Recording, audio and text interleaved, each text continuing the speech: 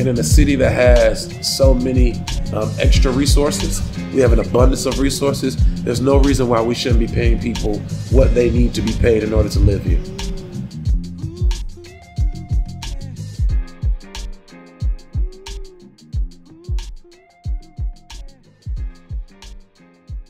So the process started for me back in 2016, and that's just building on, work that, again, people in the community have started.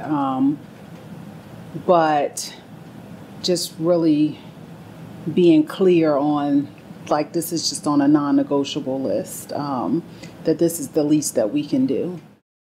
I know that before Mayor Walker came on council, I was talking about it, and Kristen Seikos was talking about it in some regards, and we were inching and getting a little bit. And then when she first came on, she was throwing it out there, and then I'm kind of like, all right, I can't leave her on the island. All right, I'm with it. I'm with her too, and we inched a little bit further, and then people were still giving us a great deal of pushback. And honestly, I didn't quite get it at first. We got to, I think it was 1369. 1379 at first, and honestly, I'm like, oh well, hey, since we won, like, hey, we never done nothing like this. We won, and she's like, no, that's like, that ain't enough. Who can take care of their family or take care of themselves on 1379? And when I took a step back and thought about it in that regard, she was absolutely right. But we had so much pushback, not only from our fellow colleagues on council, but staff, from community members saying, what does a quote-unquote lifeguard who only works in the summer need to get paid $15 an hour for? Why do they need to get paid so much? And what I really think the underhanded language was in that was that they knew the populations that we were working with, and they knew we were getting towards providing equity in this regard to the underserved communities. And what people were really saying is, we know y'all want to give those folks who don't deserve this amount of money, this dollar, or this pay wage. And I think how I was able to get them to shift from a no is that I came in, one, as an employee who had connections with other employees, so I could tell the stories of the single mom who was working multiple jobs to support her 2 kids because she wasn't earning a living wage. And I could tell the story of the high school graduate who worked full-time at UVA and at the in a temporary position of the city because they did not have enough resources to to live on and needed multiple jobs. And so, when we started, the pay was $10.95 an hour. That went to $11.17, then to $13.79, and then to the, I think it was a third jump. There was a $14.40 in there too. So I have to figure out. But $14.40 and then the $15 an hour. No, it's not enough.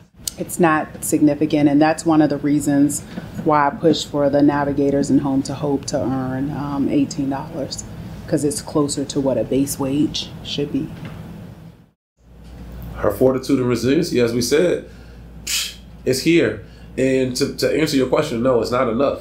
With the rising prices of just the cost of living here in our city, I mean, when I think about my sister, her and herself, like my mayor, like she has to wake up at 4:30 every morning, and when she's going to work a job from 5 a.m. to 1:30 p.m., and that's not even talking about all the work she does on council, but let's just say she was only working that job, and she has 3 children.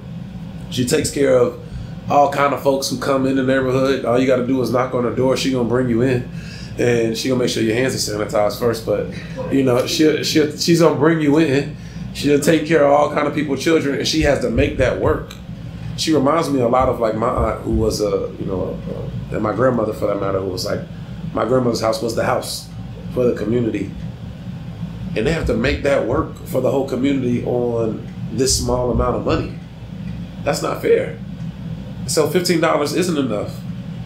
We got to figure out how we can get that wage higher, how we get those wages higher, because we know the cost of living isn't coming down lower. And in a city that has so many extra resources, we have an abundance of resources, there's no reason why we shouldn't be paying people what they need to be paid in order to live here. Mello, you a fool for this one, boy.